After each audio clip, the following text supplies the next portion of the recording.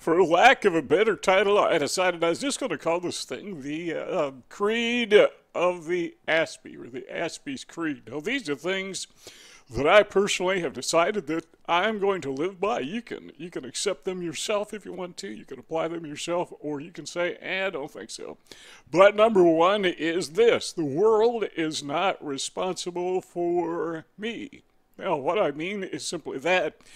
Fact of the matter is, I've got autism. Maybe you do too. I assume you do if you're watching this video. I have Asperger syndrome. Now, the world, that is to say, the neurotypical world, is not responsible for taking care of me. I've got to admit that fact. Okay, well, who is responsible for me then? Well, we'll talk about that in a second. But the flip side of this is, nor am I responsible for the neurotypical world. I can't change the way people think. I can try. You know, I can support efforts to educate people, efforts to get other people to understand, you know, what autism is all about and Asperger syndrome is all about. Nothing wrong with that, but, you know, there's a lot of conditions. I mean, there are thousands of mental and physiological conditions that people need to be aware of. Autism is just one of many, 1,000. So it's okay to make people aware of these things, but I'm not going to wait till all 8 billion people are on the same page before I start moving forward in life. You got to keep in mind, guys, you know, I'm 70 years old, almost 70 years old. And over these decades, I've learned a thing or two, and I found early on in life, if I'm going to wait for people, if I'm going to wait for the neurotypical people to support me, that I've got a long wait. I mean, I've really got a long wait because they're not going to do it. Fact of the matter is, most people, most neurotypicals don't even know what autism is, let alone Asperger syndrome. In fact, I think most autistic people, a lot of people with Asperger syndrome don't even know what it is. I mean, I was probably, I don't know, my 40s or 50s before I really understood what, you know, I've heard the term before, but what I really understood autism was, or what Asperger syndrome was. All right, number two of the Aspie's Creed is, flip side, is I am responsible for myself. Again, nobody else. So how am I going to survive in life? I got to admit, you know, I got to admit that it's not as easy as it would be if I were not autistic. I mean, it's a lot harder because, as you know, neurotypical people, I call them space aliens because they seem to have these invisible antennas that allow them to not literally, but figuratively speaking, to read other people's minds. It's called theory of mind, where you just kind of have this intuition of what other people are thinking. You get feedback from facial expressions, from body language, and whatever. Well, I don't have that. But that doesn't mean that I'm not responsible. You know, a lot of people have deficits in their lives of one kind or another, and this just happens to be the one that I have. I'm not going to make excuses. I mean, sometimes I can get away with it, but why would I do that? I don't want to make excuses. I want to move forward best I can. I realize, I hate to use the term handicap, but I realize that you got this deficit. We'll use that term. You know, I'm not going to deny that at all. I got it. It's there. It's very real. But I'm still going to be the adult in the room being my life. I'm not going to expect anyone else to be responsible for me. That takes us to number three. I accept my immutable traits. Now, the word immutable, as you probably know, just simply means unchanging. If you are autistic, you will always be autistic. Based upon the research that I have done, and I've done a lot of reading on this, I've done a lot of studying on this, I can't find anybody who says that you can be cured from autism, that you can, at some point in time, not have Asperger syndrome. Once you got it, you always have it, and as far as I'm concerned, you're born with it. It seems to me it's prenatal. Something that you come out of the womb with, and, well, here I am, world. This is the way I am.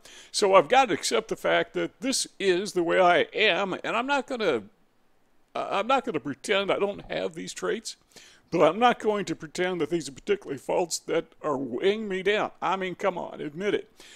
I know a lot of people don't want to hear this, but the fact of the matter is there are a lot of people, there are a lot of people in this world And in generations past and in generations future, there are a lot of people in this world right now who've got things a whole lot worse than I do. So my creed is I'm just going to accept myself for what I am, and I'm going to move forward the best I possibly can. Now, number 4 is this. I will make adjustments and improvements. Now, just because my traits are immutable doesn't mean I can't improve. Obviously. I mean, the older you get, you're supposed to get better, right? You're supposed to learn new skills. Everybody can learn new skills. Well, some of the skills that I'm learning, and I hope you're doing this if you have Asperger syndrome, is I'm learning to communicate the best I can with these space aliens, you know, that are surrounding us. I mean, these people with the invisible antennas that can do mind reading, that have intuition. I need to somehow communicate with these people best I can, and I don't think I'm ever going to get this language down perfect because I just can't. It's kind of like, I like to use the analogy of somebody who's born blind, you know, and that's what it is, mind blindness. Somebody who's born blind, they learn to adapt the best they can to the world, to the seeing world. Doesn't mean they're going to have sight ever. Maybe they will someday. Not true of people with Asperger syndrome. We're never going to get rid of mind blindness. What would you call that? Mind sight? We're not going to have it. It's just not going to happen. But what we can do, like people who are physically blind learn to adapt to the world, we can constantly be learning to adapt to the world as we find it. So part of my creed is that I will make adjustments and improvements the best that I possibly can. That takes us then to number 5, and that is I will not hold grudges. This requires some explanation because when somebody is abusive, say somebody like a covert narcissist where they're born that way. I mean, it's just the way they are, as far as I'm concerned. I'm not going to excuse them. I mean, when someone has flawed personality traits that hurt other people, I'm not going to pretend that they're not that way and say, well, I don't want to hold a grudge. That's not what I'm talking about at all. I mean, once I see who somebody is and that person is nefarious, that person is harmful not only to me but to others, I'm not going to pretend. I'm not going to say, well, you know, I don't want to hold a grudge against this person. No, that's a bad person. This is a person that has some serious character flaws. And I am going to hold them accountable for their actions. So when I say that I'm not going to hold grudges, I'm not holding grudges.